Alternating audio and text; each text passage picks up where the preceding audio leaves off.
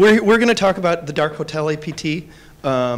We're going to do a quick intro, but we're not going to do slides. This is a first-time thing. It's more of a storytelling time. So no photographs, please. And for those of you unfamiliar with Darkhotel APT, it's, I would say, a moderately sophisticated threat actor operating out of Southeast Asia. They attacked victims in 3 different ways. One, they attacked possibly hundreds of thousands of targets in Japan and China by polluting P2P networks of interest. It's almost a water holing technique. They also spearphished victims across the world. And they spearphished with 0-day. They'd actually pull out Adobe PDF 0-day a couple times a year. And we saw it at the beginning of 2014, which we reported to Adobe. They closed up the 0-day. But it tells you about the level of actor you're dealing with. They can actually fall back to a 0-day or ratchet up to a 0-day if they need to get something that they want. And then finally, the most interesting of all their attacks was their unique ability to infiltrate hotel networks and abuse these hotel networks to attack traveling executives and business people. And we'll have all sorts of new details about how that worked. That's right. So how it started, there was an advisory, I think, a public, what was it? Yeah, FBI advisory, right? Yeah, there was an FBI advisory back in, I believe it was 2011. And they were very vague about what was going on, but they said, oh yeah, travelers should be really careful because laptops are being attacked on hotel networks. And when we contacted them multiple times, the guys really didn't know who wrote that advisory back in 2011, so it wasn't particularly helpful, it seemed. But it led us down this path. There was a report, research partner. Yes. Basically, we received a private report that one of the delegations, one of the travelers, went to an Asian country, came back, and he got infection on his machine. And he was sure that it was coming from the hotel network. So he reported it back to us. We took the sample, started analyzing, and this is how we actually got very interested and excited about this particular threat actor. We started collecting other modules, and we had some technical description, but we were lacking a confirmation of these facts because we wanted to catch the bad guys when they were infecting the visitors of the hotels. Otherwise, this story would be just another rumor which was not confirmed. We had to have a solid proof. And I wanted to ask you a question now. Something completely off topic. How many of you are afraid of darkness? Or were afraid of darkness when you were a child? Can you raise your hands?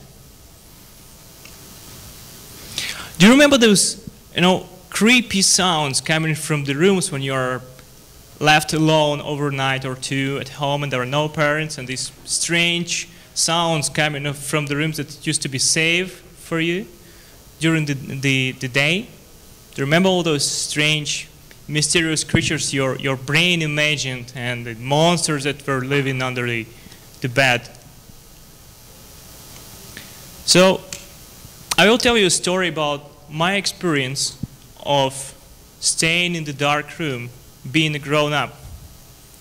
So once upon a time, in the year of 2014, I was invited to a student conference in South Korea, Seoul. Well, as a security researcher, I'm not interested in such opportunities, to be honest with you. It might be a little bit impolite, but as a security researchers, as reverse engineers, we value our time a lot and we want to spend time on doing our job. So I would normally refuse and say, no, I'm busy.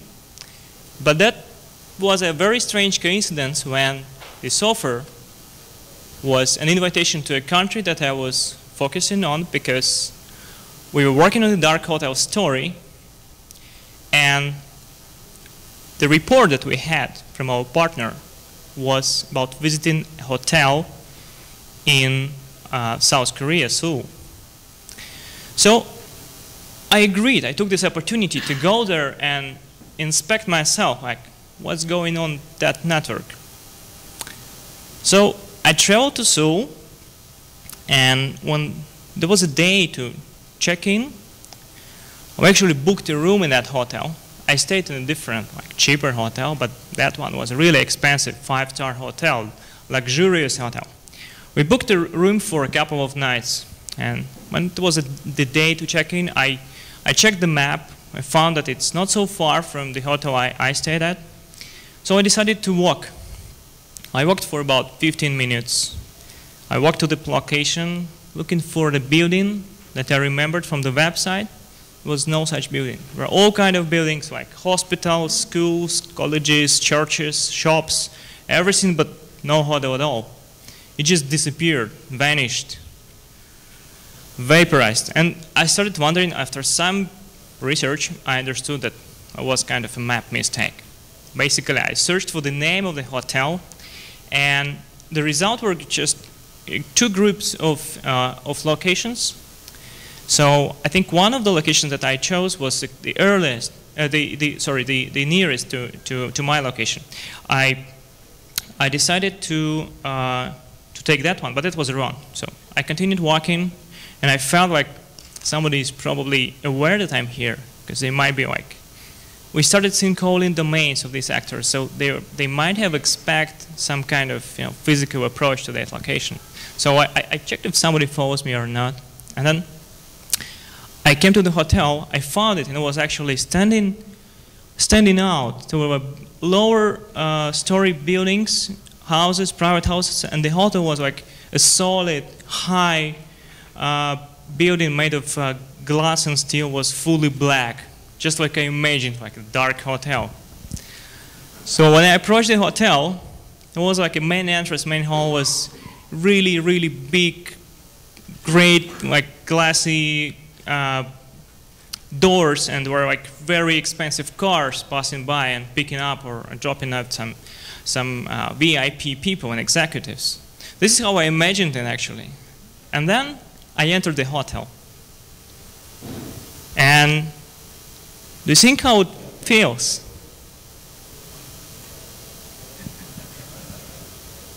It's like this. You are in a dark room with unknown enemy, and you don't know how dangerous he is. You do not know what can be used against you. A cyber attack and no 0 day, a physical assault. It can be anything. They are tracking you, and you feel it, and you don't know like where is the trap for you. I was sure that the room that I booked was already prepared. It was so obvious. They had access to the database. They knew that I checked in. I entered my room. There was no one. It was unexpectedly large room, spacious, very luxurious.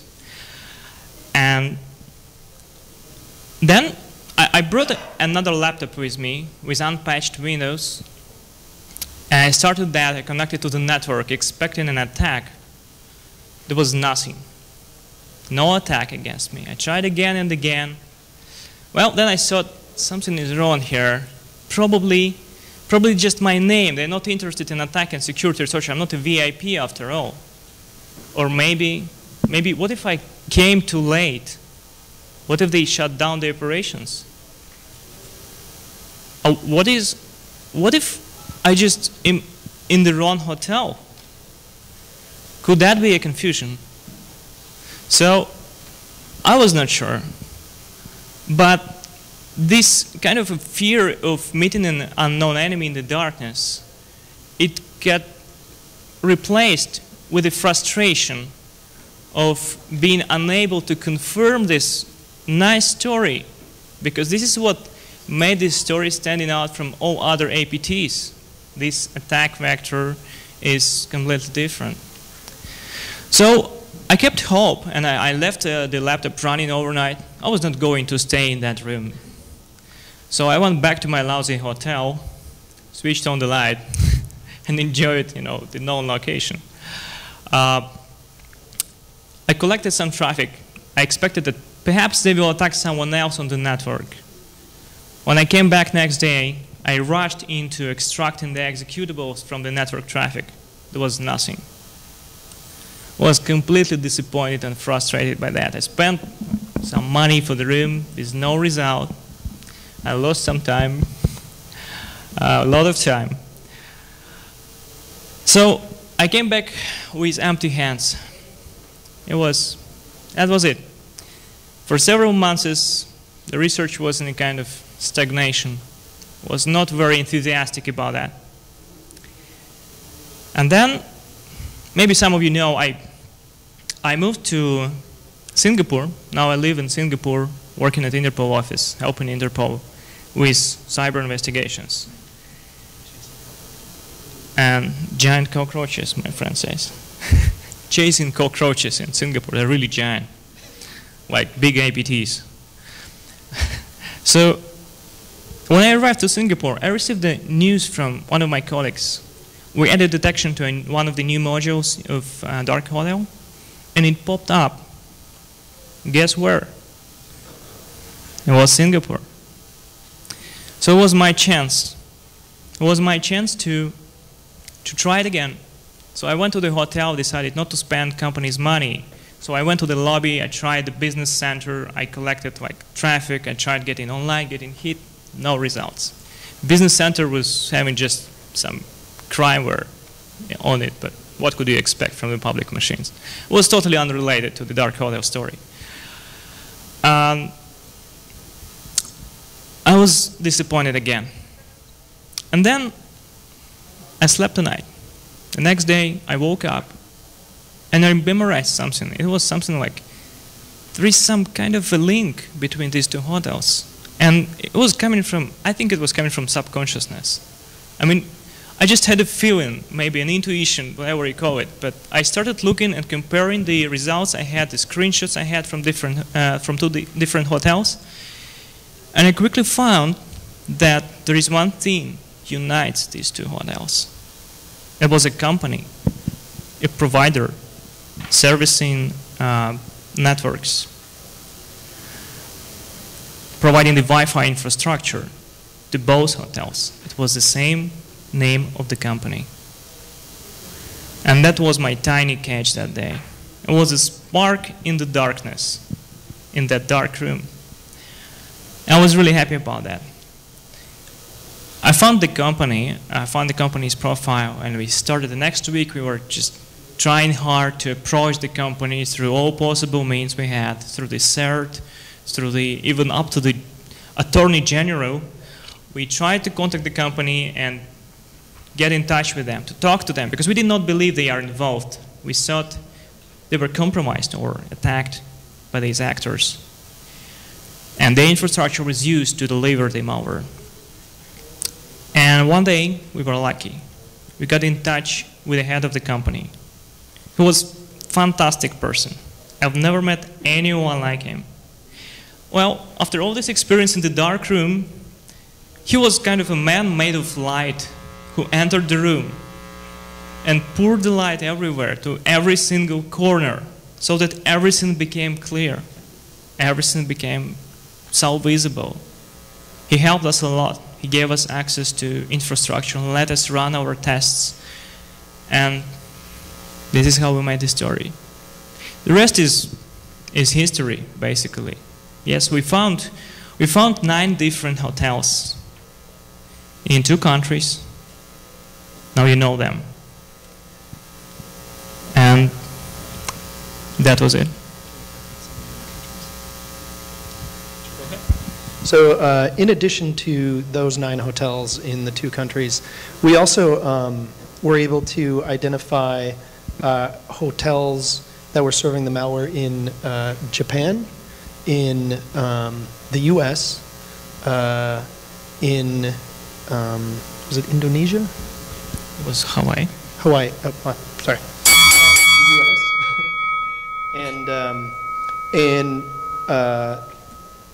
the interesting thing about the attacker is immediately following the report, well, in 2014 really, we hadn't seen much hotel activity from these guys. It was all spear phishing and zero-day spear phishing.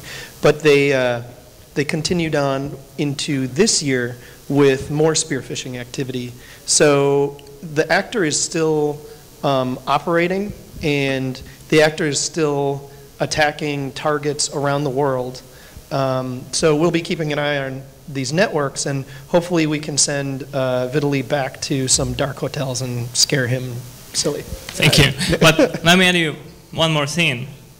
Basically, as a result of collaboration with the company, of course, we helped them, we pointed at the issue, and they reapplied, they rethought, they reviewed their security policies, security measures. They hardened their infrastructure, they changed the policies, password usage, everything, certificates, everything was in place since that said attack. So they definitely improved. They're looking into, they're aware of possibility of such attacks now. We're working with them closely to help address any potential future issues. And I would like to personally thank the gentleman made of light who unfortunately has to remain anonymous due to some business constraints, so to say.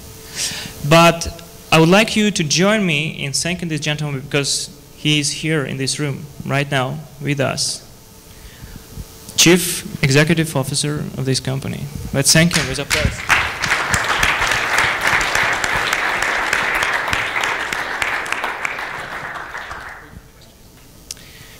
Questions? Yeah. So does anybody have any questions about Darkhotel? Go ahead. Yes, so when you said that you found other hotels in the US and other countries, that you didn't find any connections there, or what? You want to answer? Go ahead. Well, yeah, just a real quick answer. There were traces on other hotel networks that led us to believe the iframes and the method of attack was being used in those countries. Detections from our product, but it's definitely not coming from the same company. So we believe that these actors might be actually having access to other companies as well. Is there an effort to reach out to other companies? I mean, everybody has Wi-Fi's and so forth, so you're vulnerable potentially everywhere. And since we're at the JW Marriott, how's the JW Marriott? I'm sorry. The question is, have we reached out to other companies? Yeah, have you reached out to other companies, not just hotels, but every place you go? I mean, Starbucks, for example, everybody free Wi-Fi, right? So you're potentially vulnerable everywhere you go. Right. And then since we're at the JW Marriott, have you checked this out? It may happen everywhere, including Starbucks. So I would not actually trust the public Wi-Fi at all. So you need to understand how these guys operated. You need to know the TTPs. So the way how they infected you, they offered you an update for your Google Chrome or Flash player. So you just see a pop-up when you connect to the network. You try to authorize, you enter your last name and the room number, and you get a pop-up of Adobe Flash player. If you install that, you're infected. That's how they work. If you see that in Starbucks, don't update. Don't update in the public Wi-Fi. That's it. I think we are out of time. If you have some more questions, we are happy to answer that after. Thank you very much.